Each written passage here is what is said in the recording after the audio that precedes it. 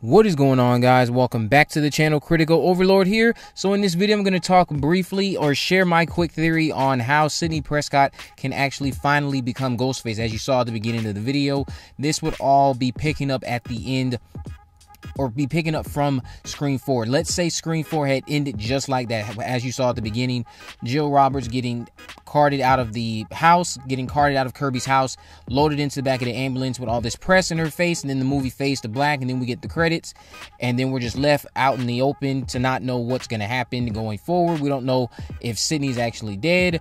We don't know a lot of things that are going to happen, because all we know is that Jill Roberts survived, and she seemingly has gotten away with it. Now, a lot of people are against the idea of Sidney becoming the killer, Sidney becoming Ghostface, Sidney donning that costume and going around slashing up her friends and her loved ones. And I honestly can say that if it happens, I wouldn't necessarily be against the idea, but at the same time, you have to...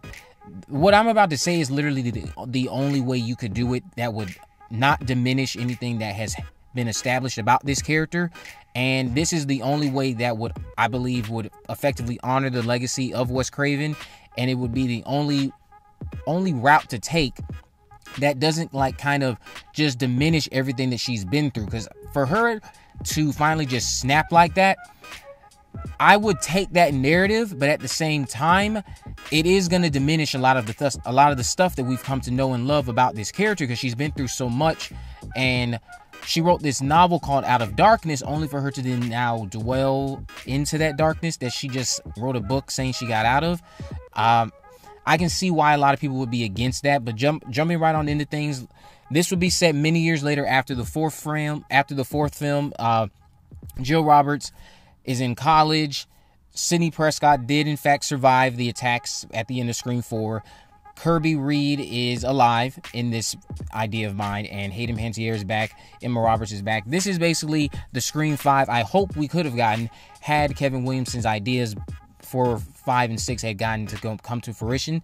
Essentially, in the film, this is what's going to happen. Jill Roberts got away with the events of Scream 4. She framed Charlie and Trevor, and nobody knows it was her, except Sidney, because Sidney has spent the last several years with a bit of amnesia. She doesn't remember too much of the events from Scream 4, and she is now going to start understanding and remembering what's going on. And she remembers what's happening is now the events of Scream 4 has led to the Stab franchise rebooting itself and ignoring all of those sequels that have nothing to do with the trilogy. Because remember, in Scream 4, at the beginning, the actual opening, one of the girls, I believe it was Marnie, or I don't think it was Marnie, I can't remember her name, one of the blonde girls, she says that after the original trilogy, Sidney Prescott threatened to sue the studio, so they stopped using her story and they started making things up. And now that they have a new story to use, they'll just retcon Stabs 4 through 8, I think they're up to now. They'll retcon those and they'll have like a direct sequel to the original trilogy now, since Sidney Prescott's life has been brought into turmoil again and they have a new narrative to tell with Sidney Prescott. Jill Roberts is going to be starring in the film as herself, Jill Roberts. And the production on the movie is actually occurring in Woodsboro. Let's say the production of the film is occurring in Woodsboro. During production, now it's very similar to Scream 3. During production, though, members of the crew and the staff and the whole production start dying one by one, and Jill herself now is getting stalked by a Ghostface. We have a former Ghostface being stalked by yet another Ghostface. Now, keep in mind, this is all going to be brought up. This whole entire reveal will be brought back around to Sidney Prescott with her amnesia from the past couple of years, because now she is with the production of Stab 4 beginning and her amnesia now wearing off, she starts to remember what Jill actually did. I'm going to get back to that in a minute. So as everyone's dying and as all these bodies are dropping, Jill's getting taunted by Ghostface. She's getting all the stereotypical phone calls, cliche calls that we know from Ghostface that you would get. What's your favorite scary movie? Oh, I'm gonna gut you like a fish. She's getting taunted by Ghostface, who's threatening to expose what she did unless they're just basically threatening to expose her for what she did all those years ago. and they're going to ruin all this fame that she has acclaimed by going after and ruining the production of Staff 4 to make her suffer and understand that what she did all those years ago was wrong, and she's not going to get away with it.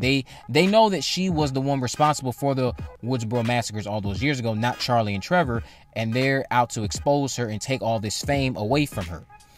In the end of the film, as we're finding out all these people are dying, as we're finding out that Jill is, again, she's our protagonist, but she is the first protagonist to also be a former Ghostface killer, who is the first person to have gotten away with it until this new Ghostface came up, because they found out her secret, and they're going to expose her and take away and diminish all that fame she's now worked so hard to get from those killings she did many years ago. Someone knows her secret, and they're going to reveal it.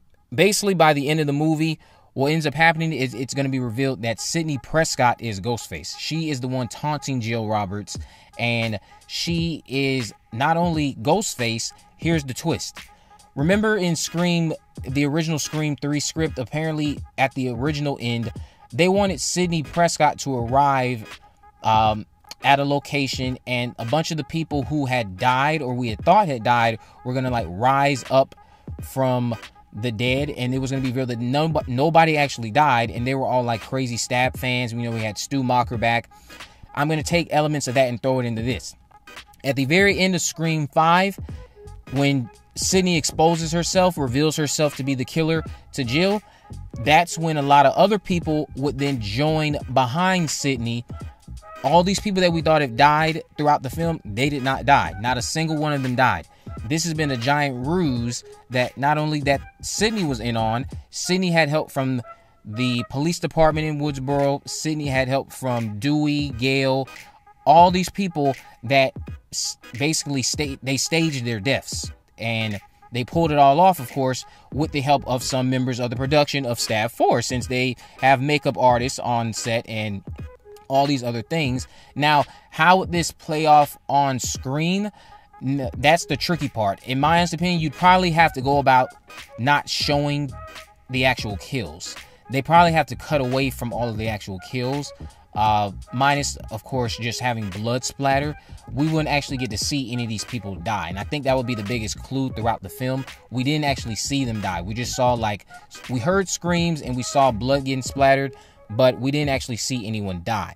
So then that's when, at the end, that would all make sense. Why we never saw anyone actually die, because no one actually was dying. This was all a giant ruse orchestrated by Sidney and the town of Woodsboro to expose Jill for what she did all of those many years ago in Scream 4, to reveal her as the real killer behind the Woodsboro Massacre remake, as they called it in Scream 4.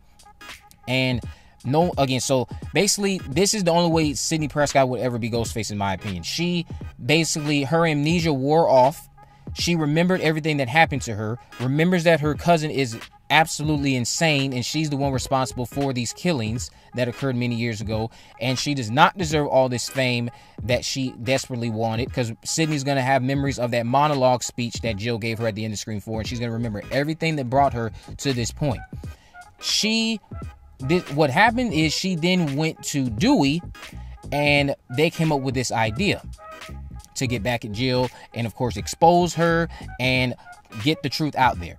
And that, of course, led to Woodsboro PD getting involved on it, and other people. It's basically just a giant ruse that was orchestrated to expose Jill as the original killer, or the actual killer, from the events that occurred in Scream 4. So nobody would have actually died in this idea of mine. Sidney Prescott isn't actually a killer because she didn't kill anybody. And Jill Roberts would be exposed, and the ultimate Ghostface, because at this point Jill Roberts would have been the ultimate Ghostface because she would be the first person that got away with it. The ultimate Ghostface is about to get played by the ultimate final girl, Sidney Prescott. Sidney is going to orchestrate an entire ruse to expose her cousin. She dons the Ghostface mask. She performs all of the stereotypical tasks and tricks. She has partners, of course, that could be, let's say they're actually Dewey and Gale.